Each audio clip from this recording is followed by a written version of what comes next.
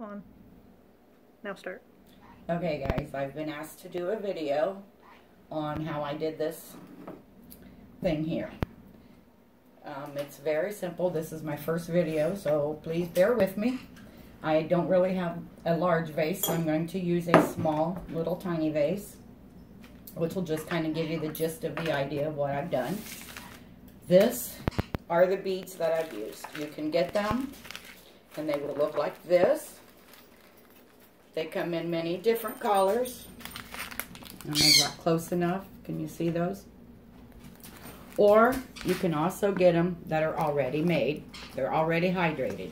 All you do is put them in water, leave them set for, I don't know, a couple hours or so until they swell up. They will swell up, and this is what they will look like. They're little bouncy little balls. So what I did was I just went ahead and filled my little jar up here. And hopefully this will be enough. I've got a few more hydrated if I don't need to. Now this you'll have to experiment with because it depends on the size and all that good stuff. Next thing I'll do is I'm going to go ahead and I'm going to fill this up with water.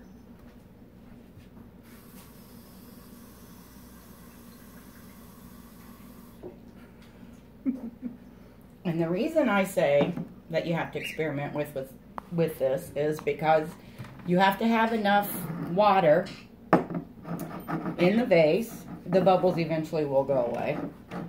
But you have to have enough bubbles in the vase that enough water, excuse me, thank you. That when you put it, whatever you're going to put in there, he's upside down. It will basically, it will hold it in place. Now, I don't really have the proper tools for this because I use this for my big ones, but this is a small hole. So basically what I'm going to do is I'm just going to stick this in there. And like I said, it's not really the proper tool for this one. Because stick your it's so hand in big. there too. But I'm going to get that in there, okay? And as you can see, it floats around. Now, the only problem is when I say with the water, because if you have too much water in it, then naturally the balls aren't going to be heavy enough in there to hold whatever object are that you are putting in there. Alright, she wants to play around with it. I'm only just putting this item in just to give you an idea. Or you could, you know, whatever, stick some seashells in there. Use whatever you can use, just to use your fingers, use a stick, whatever, just to kind of place things in there where you want them, and they just kind of just sit in there, and it's simple as that.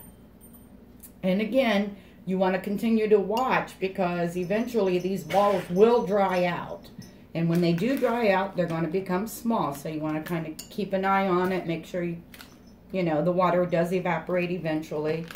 Then basically these balls, when you do get them, are reusable. So if you are finished, you get tired of looking at it, dump it out, get rid of the water, the beads will dry out, they'll come into small balls like this again, and you can reuse them over and over again.